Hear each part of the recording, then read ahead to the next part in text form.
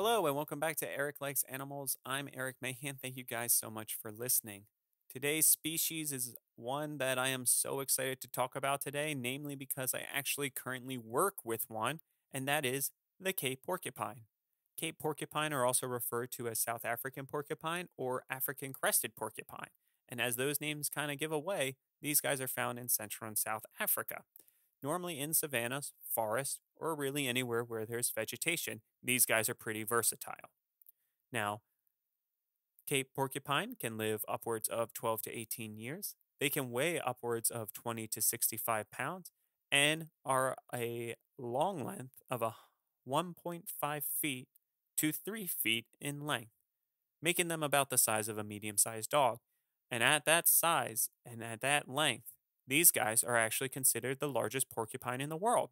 There are about 23 species of porcupine around the world, and they're broken up into New World and Old World porcupine. Old World and New World are split up, well, for one, location, but number two is quills and body type. So, first off, body type. Old World porcupines, they're normally on the ground. They're kind of stockier and stay down low and not the best of climbers. New World porcupines are actually very good climbers. For example, North American porcupine and prehensile tail porcupine, another two that I've worked with, are very good climbers. Prehensile tail is a little better than North American, and well, one feature that helps them out a little bit is, well, having a prehensile tail. It acts kind of like an extra arm as they climb through the treetops in South America. The other feature that separates New World and Old World porcupine is, of course, the quills. Old World porcupines normally have much larger, showier quills, whereas New World porcupine have smaller quills. But what New Worlds have that Old Worlds don't is barbs at the end of their quills. So Old Worlds are very painful when they go in, and New World porcupine quills are very painful when they come back out. The word porcupine actually in Latin is quill pig. And even though they have kind of pig like looks and qualities to them, the Cape porcupine, all porcupine species are rodents. Rodents are the largest order in the mammal group with a wide variety of sizes, shapes, and diets. Some rodents are actually carnivores. Not all of them eat plants.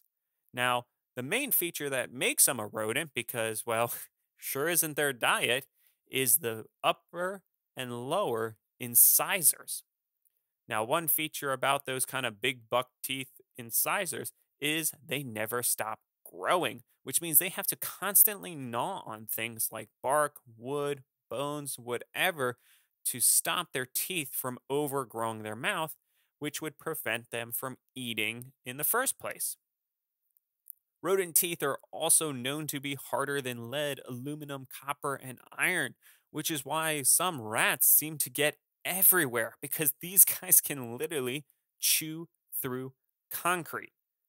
The other feature about rodent teeth a lot of people notice right away is that orange or yellowness to the teeth. And the yellow and more orange these teeth are, actually, the healthier they are. These guys didn't skip brushing their teeth, and that's why they look so bad. That is actually an enamel that helps harden that front portion of the teeth, but the back doesn't have it. And the reason for that is it actually helps keep the teeth nice and sharp. Because what will happen is as they're gnawing, that front portion of their tooth wears down slower than their back portion, which kind of creates a chisel like method, which means that their teeth are always perfectly sharpened to cut into whatever they're going after. Going back to the other features of the Cape porcupine, like I said, these guys do kind of have some pig like features to them. I mean, a little bit. They are short, stocky, and long like a pig, but that's pretty much where I say it stops, except maybe their cute little nose, which kind of does have a little pig like quality to it as well. Cape porcupine have whiskers, tiny eyes, and tiny ears, which are perfect for digging. Speaking of digging, these guys also have very good digging claws, which is extremely helpful if they need to dig out a shelter or going after some of their favorite foods. Cape porcupine, for the most part, are herbivores. Their favorite things to eat a lot of times are roots, so they need good digging paws to get down and get all those delicious roots underneath the plants for them, which is really good for them since sometimes where they live there's dry seasons, so the actual plants that are up top really don't have a lot of nutrients to them, but their roots underneath still have a lot of good minerals and vitamins, and even sometimes a little bit of water, which is very helpful in those drier areas. Other features about them are, of course, the big quills. Now, I don't like to share folklore too often, but when I was doing research on the Cape Porcupine, I did stumble upon a African folklore about how Cape Porcupine got their quills. And honestly, I thought it was a pretty interesting story, so why don't we read it? Long ago, Porcupine was a most handsome creature, and he possessed a luxurious coat of fur. As he looked so splendid and many of the other animals often complimented him, Porcupine became quite vain. One day, while Porcupine was talking to Jackal, he boasted that if all the other animals were as beautiful as he was, then the world would be an altogether much nicer place. This vain remark annoyed the Jackal, and so he plotted to spoil Porcupine's beauty once and for all. Several days later, Porcupine just happened to meet Jackal again. Listen, Porcupine, said Jackal, pretending to be kind. In that thorn thicket beyond the water hole lives a powerful shaman medicine man that can give you a look even more beautiful than you do now. Go over and seek his help. But you should leave your handsome coat of fur here with me so that it will not get spoiled. The porcupine fell for the jackal's clever ploy. He took off his much admired coat and left it in the jackal's care. After thanking Jackal for his thoughtfulness, Porcupine started to make his way toward the patch of thorns. Silly Porcupine reached the thorny patch and had only pushed himself in a short distance before he was badly pricked all over by huge spikes. Try as he might, he could move no further forward. He had to haul himself out backwards. This was extremely painful, and most of the thorns actually broke off when he could not pull them out. Aha! Laughed the cunning jackal. As you could never get your lovely coat all over all those ugly spines, I shall wear it myself. And Jackal ran off, laughing all the way. Today we see that Jackal wears a handsome coat of thick fur, whereas the dim-witted porcupine hides away during the day. He only comes out after dark because all the other animals mock him, remembering how boastful Porcupine was about his good looks. And that is the story of how Cape Porcupine got their quills. So don't worry, that is not actually how it happened. But I thought it was a fun story and actually does have some facts in it. For one, pokey. And the only other one is that porcupines are nocturnal.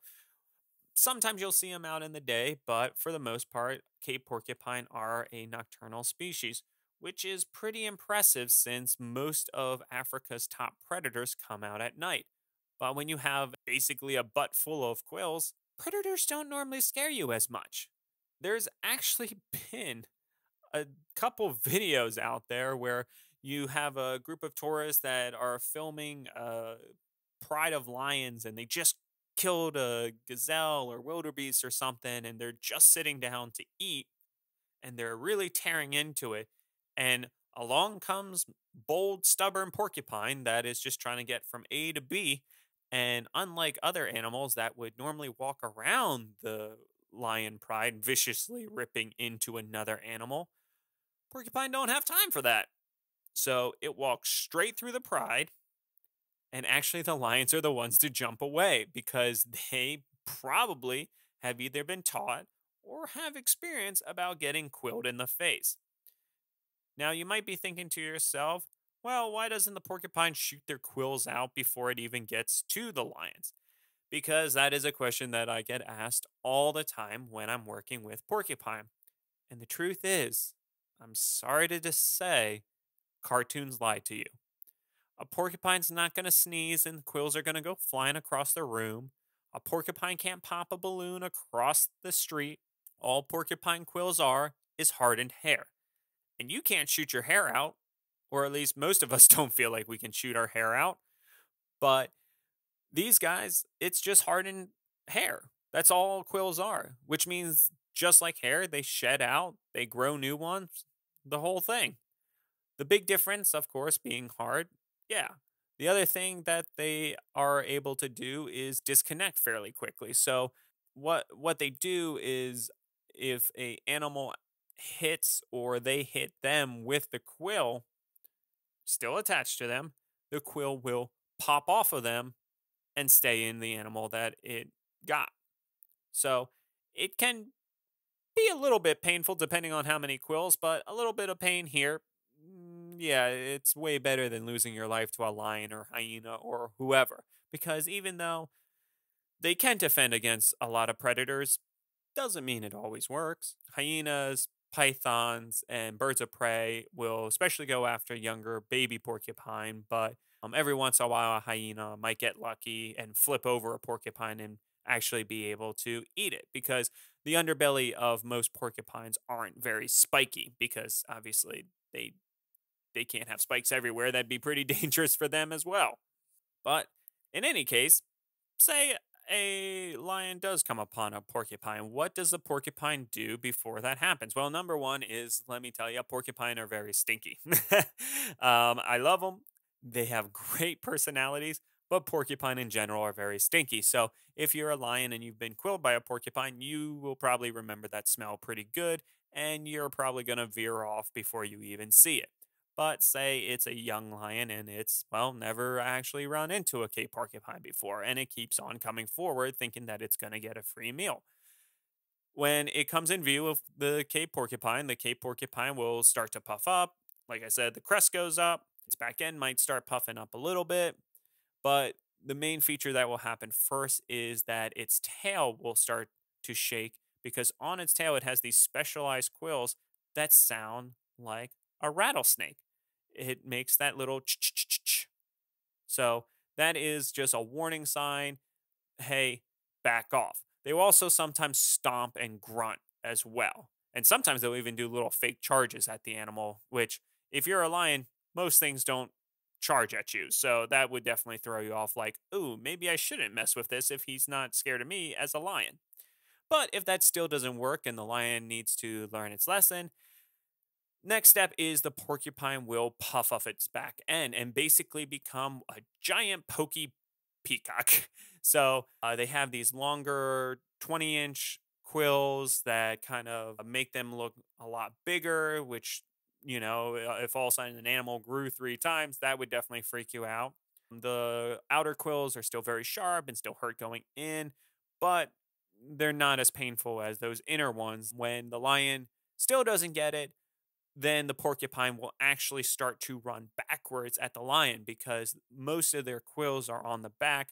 Their front portion is a little bit softer, doesn't have really any big impressive quills because, well, having big impressive quills right next to your face could be pretty dangerous. So for the Cape Porcupine, they're all in the back, and if they need to, they will run backwards to try and hit the lion with them. And normally the lion will run away because that's pretty freaky, or they get quilled in the face and learn never to go after a porcupine again. Now, you may be thinking to yourself, all right, but what if the porcupine has an itch with all those quills? And that is probably the second biggest question I get, besides, hey, how to go work in an area with a porcupine without getting hit from across the room? The next one is, okay, but how does a porcupine deal with an itch on its butt with all those big quills? And actually, kind of just like you think, very carefully.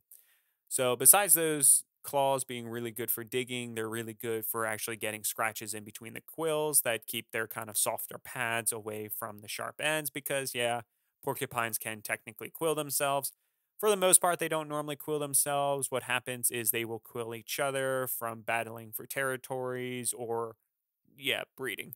But besides the claws, they also will use their teeth, are able to get a little further into their mess of quills without getting their face into kind of the danger zone. So those are kind of the main features of how they can keep themselves clean and, well, take care of any itches.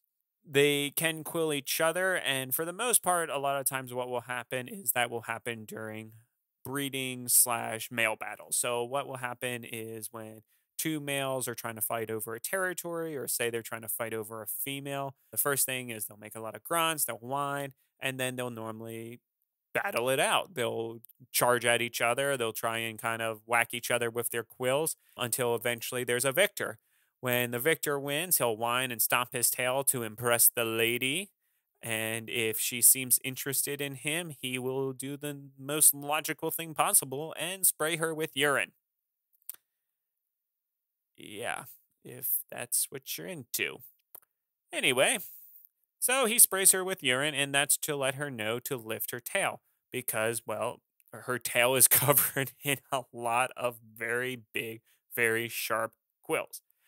Once she finally lifts her tail, he is able to safely breed with her without getting stabbed 1,000 times.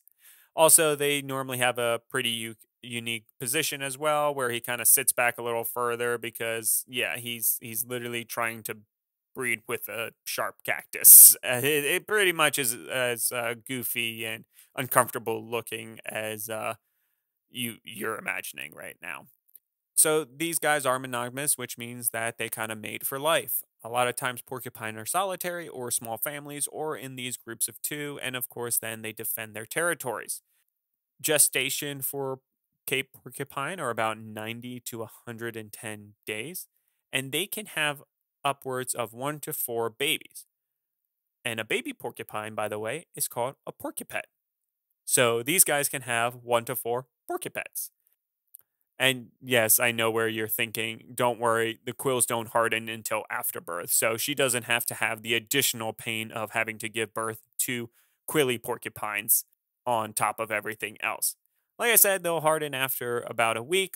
During that time, baby porcupets are pretty fragile, and parents normally don't want to move them too much, and they definitely will guard them fiercely. They guard them pretty fiercely until they hit sexual maturity, but especially during that time until their little quills have hardened up, because during that time period, that's the perfect time for lions, hyenas, pythons, birds of prey, anybody to pick them off while they aren't going to get a face full of quills. It takes about 8 to 18 months until Cape porcupine hits sexual maturity. And once that happens, the lovey-dovey parent stuff is over and they pretty much kick them to the curb. They now have to figure out life on their own. Number one is dealing with predators. What are they going to do now that they don't have another set of eyes on the back of their head? The main one, making sure they have a bunch of shelters set up around their region. And if there aren't shelters available, that's where those good digging claws, small eyes, and shorter ears come into play. Those big, powerful claws can dig out nice big holes, and those eyes and ears are perfectly designed to not get too much dirt in when they're digging. Now, they don't always have to worry just about lions and hyenas and pythons and birds of prey. Obviously, humans are a major factor as well. Luckily, however, under the IUCN Red List, they are considered least concern, which means they have a very good, stable population. Doesn't mean it's going to last forever, but at the current time, they're doing very well. Cape porcupine, in terms of human conflicts, they have to deal, of course, with what everybody else is dealing with, habitat loss and global climate change, but they also have to deal with a couple others. Number one, they're considered a pest species. They eat people's crops, and that normally leads to them being killed off just to protect crops. The other main thing is they are hunted as well, which, yeah, seems a little weird, but they are a food source, and also their quills are very sought after. Quills are being considered a good luck ornament, as well as the shaky quills. Like I said, in the first thing that they'll do is they'll shake those specialized quills to warn a lion, don't step any closer. Well, some people will turn those into musical instruments, which all seems a little weird once you remember that quills just fall out naturally, that you would kill a porcupine for something that would just simply drop off. But that is the issues we face. And that is why one of the major conservation, besides setting aside a bunch of land, is educating people how not to kill the porcupine, how to find the quills, and how to deal with porcupine as a pest with their crops, how to make sure that they don't feel the need to kill the porcupine just to save their livelihood because we want to make sure that the porcupine stays around for a while because these guys are one interesting species.